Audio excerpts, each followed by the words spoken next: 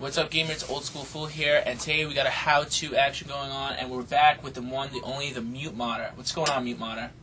Well, it's exactly what's going on. He's actually going to show us today with a Nintendo Rehabilitation Clinic shirt on. He's going to show us exactly how to rehabilitate our Nintendos. Now, I showed you guys in a few other earlier videos that if you guys Nintendos don't work, you have to clean your cartridges because it's just an old cartridge. I mean, 20 years old with dirt and dust and corrosion is not going to work. But by all means, if you've cleaned it several times, 3, 4, 5, 10 times, it's probably time to connect a new 72-pin connection point. As you can see, the Mute Modder is holding in his hand. Okay, so the Mute Modder is going to rehabilitate this Nintendo system that just doesn't respond to clean games anymore. So what's going to happen, he's going to open it up for us on the camera and replace the 72-pin connector for people who aren't that savvy with electronics. So Mute Modder is going to start with the 6 pins, correct? 6 screws, I'm sorry. 6 screws, as you can see.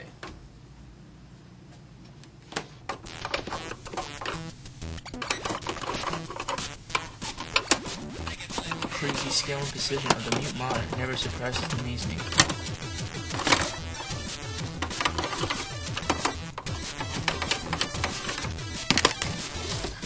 Now, you turn your system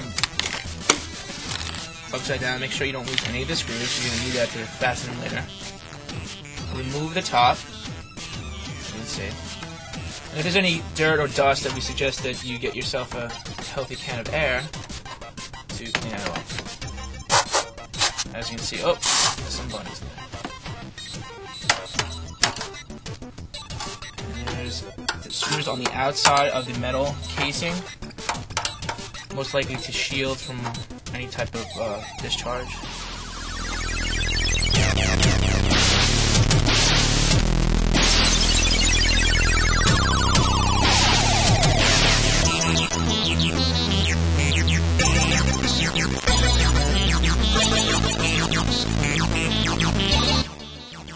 Remove the grounding plate, and you'll expose the carriage of the cartridge, the motherboard. And what you'll see is actually the pins, you actually see the screws to removing the actual bay.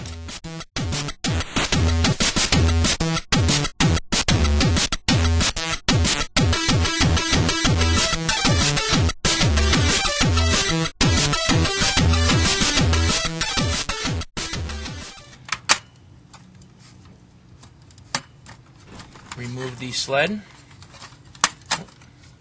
As you can see, pop top pops open. You're going to have to save that, you're going to need that. Make sure all the screws are untightened from the motherboard plate.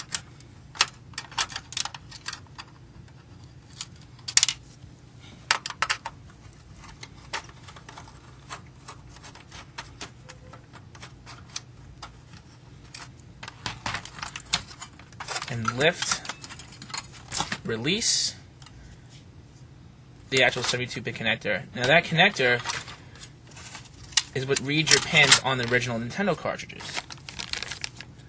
So that's the part you'll be getting when you order from Video Game Central, and that's the part you're going to replace onto the actual motherboard.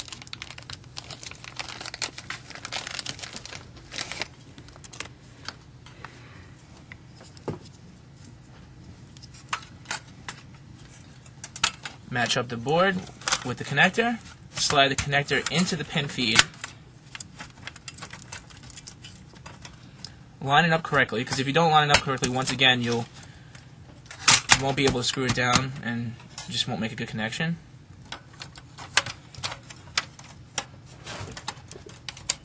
Make sure to slip over the sled over the top of the pin connector. Just use care to make sure that it's firmly nestled into the top portion of the pin connector. Now if things come loose, you can always reset and reposition things. Make sure it's solid. Solid, Mute. Okay. Now he's going to take the 2 longest screws, as you can see, out of all the other screws, and refasten the 72-pin connector with the sled attached to the casing.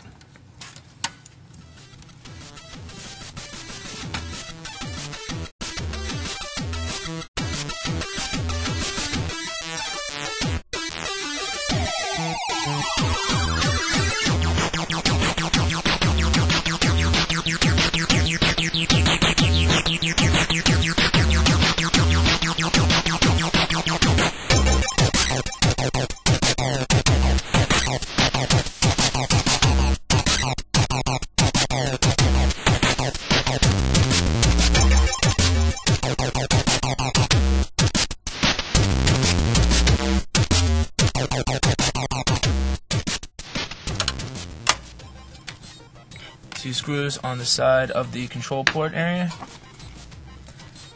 Replace, very important, replace the grounding and and protection plate that you originally had to remove to get to the 72-pin connector and the motherboard.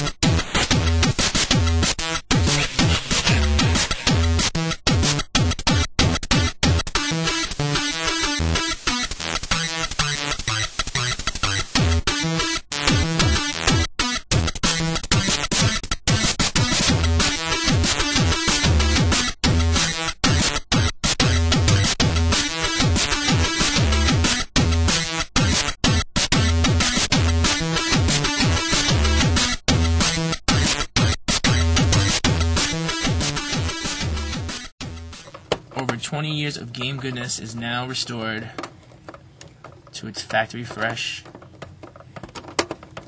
performance.